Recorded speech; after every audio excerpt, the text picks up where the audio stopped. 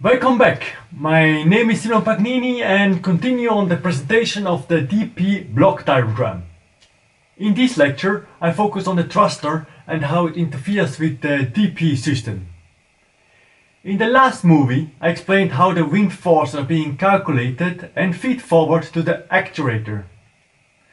The actuator first job is the thruster allocation. There the force demand in the three axes surge, sway and yaw is coming in. The system knows where the thrusters are and if they are on or not, and which are enabled. Further, it also knows which mode thruster modes are in. The thruster modes we will discuss later. Using this information, the forces are turned into thruster commands like RPM, pitch, azimuth angle, load, etc. for each thruster. The demand is distributed in such a way as to obtain the directional force and rotational moment required for position and heading control, while also ensuring optimum thruster use within minimum power consumption and minimum wear and tear on the propulsion equipment.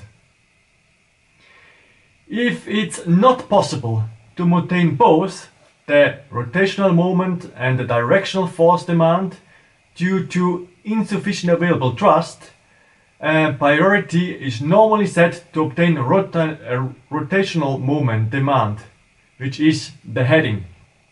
If required, you will request your manufacturer that the priority is changed to the maintained position rather than heading. If a thruster is out of service or deselected, the lost thrust is automatically redistributed to the remaining thrusters.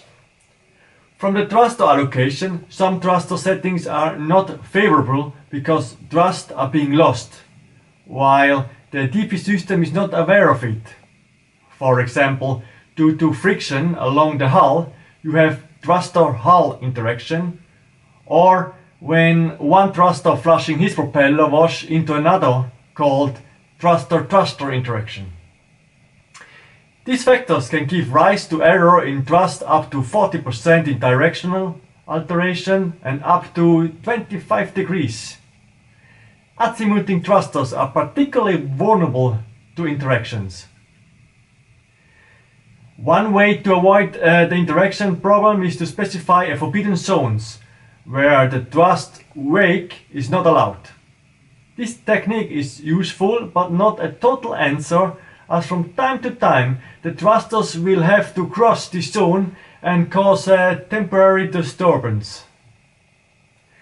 To avoid this situation, the DPO can use different thruster modes, like bias, where thrusters are placed opposite to each other and some thrust applied against each other. This can be inwards or outwards. Then the fixed mode can be used to set thruster on a fixed angle. The push-pull mode can be used if the vessel has two propellers and rudders. In push-pull mode, one propeller only runs ahead and the other is allowed to run astern. The rudder behind the ahead propeller is used to create side force. To compensate for surge and sway in tons, it's easy. For the heading, so-called yaw axis looks a bit different because it's a moment. The rotational point is a distance away from the thruster, multiplied with the thruster force acting 90 degrees on the angle on the moment in tons per meter. Let's say the thruster force is 2 tons and the distance is 8 meters. We have a momentum of 16 tons per meter. If the thrusters are not acting 90 degrees angle, then the 90 degree angle vector need to be calculated. Let's say the same force and distance, but thrust is 40 degrees off, because we are using now an azimuth thruster which can direct the thrust in any direction. So then the formula would be momentum is equal to distance multiplied by thruster force multiplied by sinus of the thruster angle. In our example, with the same distance, same thrust, but 40-degree thrust angle instead of 90, we got only 10 tons per meter. And that's how the thrust allocation calculator thoughts needed to keep the heading, means yaw. All set points from the thrust allocations are then forwarded to the power overload control, where it checks if there is enough power available, because if not, the power overload control will reduce the pitch and RPM demand.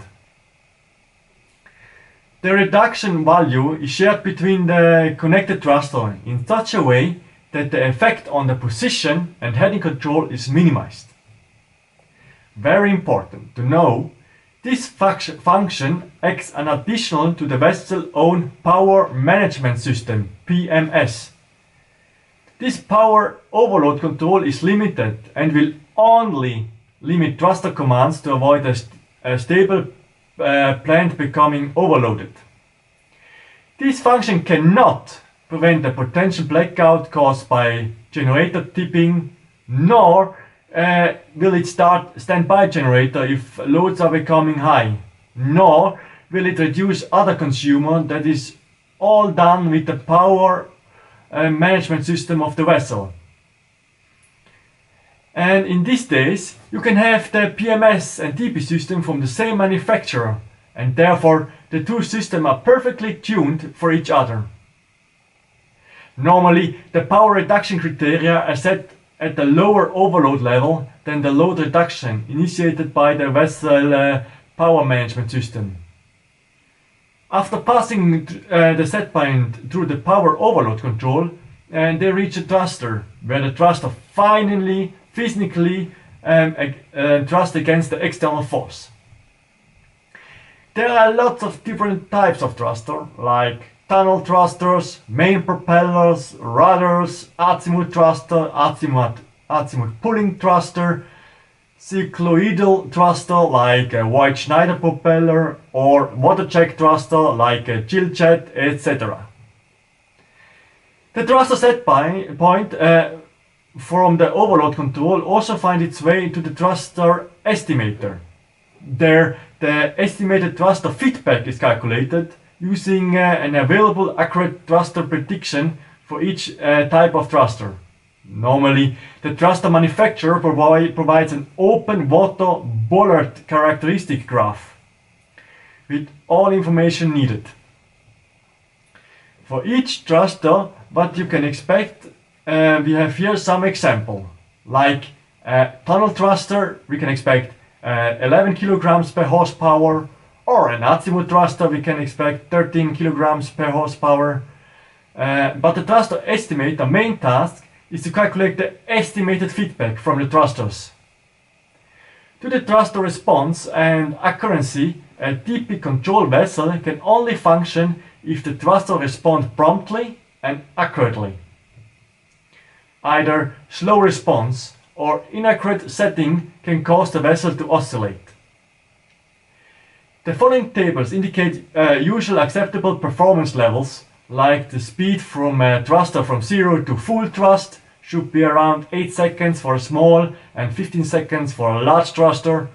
The azimuth is expected to turn with around 2 RPMs, 2 revolutions per minute.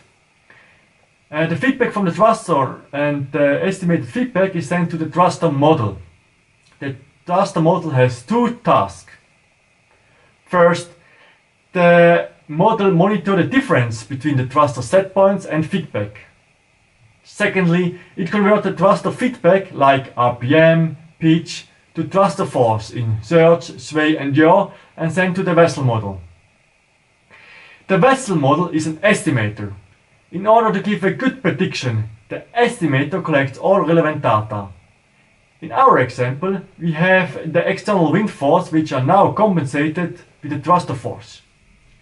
If only wind force would act on the vessel and the model would be perfect, the vessel would be stationary. But as we all know, there are other forces like waves, currents, thruster interaction, and also the model can never be completely accurate. Therefore, a technique called Kalman filtering is used. If you want to know more, watch the next lecture. Alright, that's for now. Thanks for watching. Bye.